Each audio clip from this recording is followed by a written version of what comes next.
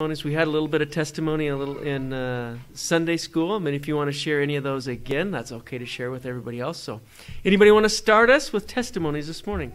Brenda's going to come and start.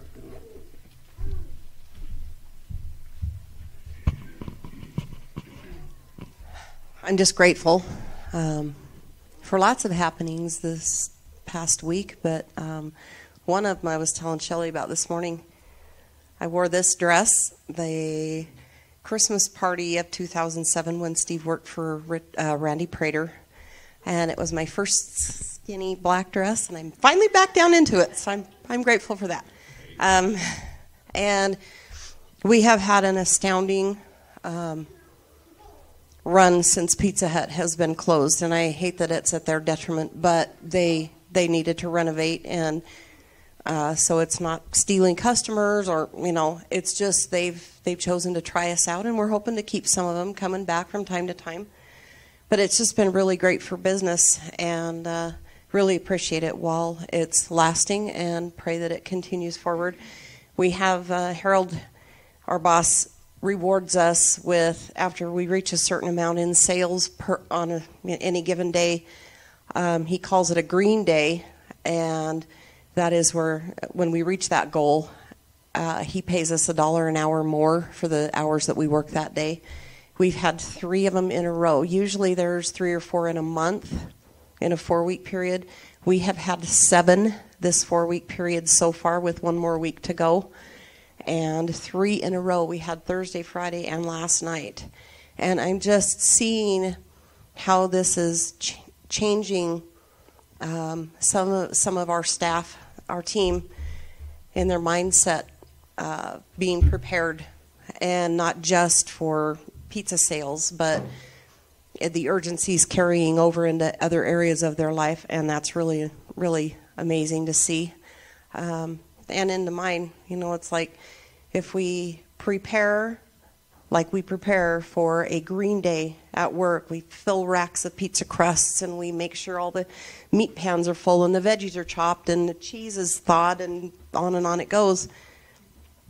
And I got to thinking about that. If we're preparing for a green day at work, we should prepare for the Lord's green day, whenever that may be. And I have to admit, I had kind of been slacking with doing my devotionals on a regular basis, all of them. I mean, I may do a couple of them and think, I'll do some tonight, and then I don't get around to it. And it just kind of hit me yesterday morning that the urgency, that's when you start to slack off, that's when you need it more. And so I'm committed to, when church is out today, I didn't get the chance to this morning. This one right here is an early riser. He likes to get up early. So anyway, I'm going to do them as soon as we get home. I might need to use toothpicks on the eyelids, but I'm going to do it anyway. Anyway, I'm just grateful for as far as we've come in this last little over a year and getting towards a year and a half now. And another thing that I wanted to bring up, the other night before last, there was a gentleman that came in to Pizza on the Run asking if he could do dishes or sweep the floor for us, or whatever we needed him to do, because he was living out of his van. He's waiting on a job at the sugar factory, and he hasn't heard anything yet. And real clean cut guy, looked nice. I don't know whether he's just in a rough spot. And I remember a year ago right now, we were in that same, not really knowing if we were going to have money for groceries or where the next check was coming from, where the next funds were coming from. And he said, well, I'm hungry, so I'm going to go out and look for something to do. And I told him, I'll buy you a pizza. I told him, a year ago, my husband and I went through a rough time, and I'm not going to send anybody out of my store hungry. And so Katie and I gathered up funds, and we paid for a pizza for him, and I sent him out with one of the bottles of water that I carry in my purse usually. And I just felt like that was the Lord telling me thank you, and giving thanks to everybody that helped us out when we were going through a rough time, and being able to give that back to somebody really felt good. So I'm just saying, I'm thanking him, not him thanking me. I'm thanking him and being able to pay it forward felt good. So, sorry to talk so long. I had a lot to say. Good to testify from our heart, isn't it? It is to share. Anybody else want to come and share this morning? Megan's up. I have a couple praises this past week. On Tuesday, Paul, me, and Savannah went kayaking down the creek behind our house looking for our dog who has run off. And little did we know there was a tree across the whole entire creek, and we crashed into it. Got Savannah out so she wouldn't drown. Paul and I can swim, so we stood up and did it. But it was pretty rough current and not that great. I got all bruised up, but God, it could have been way worse. God protected us, so we were thankful for that. This weekend, Lily has been up in the mountains with a friend of hers and their family. And I got a text yesterday morning saying that there's 6 inches of snow there, and it was still snowing, and if it was going to continue to snow, they were going to come home. Well, they started down the mountain, and they jackknifed. They're all okay, but it was so slick that they couldn't continue. So she's up there now, hoping that the roads clear up so she can come back to us. So I know God was protecting them with that. And I just ask you guys to pray that she can come home safely today.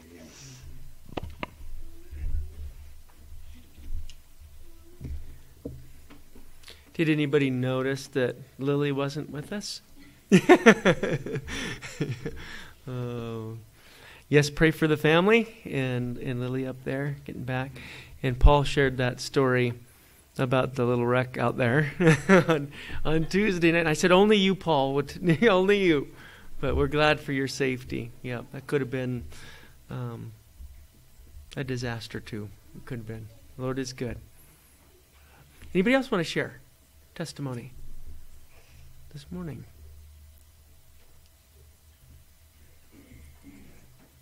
Connie.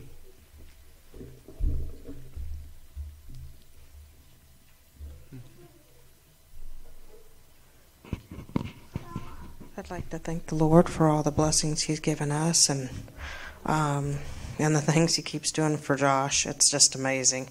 You mentioned about Jerry. Also, Jerry was telling me a story that when they were at the swimming pool, that Josh was talking to some lady, and Jerry doesn't really know what he was saying. But anyway, later she came up to him and she says, "He's a good kid." This is what she was telling Jerry. "He's a good kid. I really like him, but we're not going to talk Christianity." So I don't know what that was all about, but he's doing his part, and it's awesome to see that. And it's just a blessing that he can do what he's doing. A couple weeks ago or so, I bought him a 3-wheeled bike. And so we've been really blessed, other than rain. But, I mean, that's a blessing too. But he's come so far, he can actually ride it. We never thought he'd ever see another bike. He feels kind of embarrassed because it's a 3-wheeler, but he does awesome. So there's a lot of blessings there, even sometimes when we don't see him or we don't always show it. Anyway, I'm just very grateful. I love the Lord so much, and I know He does too. Thank you. Thank you. We all need to be a little bit more like Josh and be willing to share, don't we? Just like that with anybody that's around us, and our faith and trust in the Lord. Anybody else want to share testimony this morning?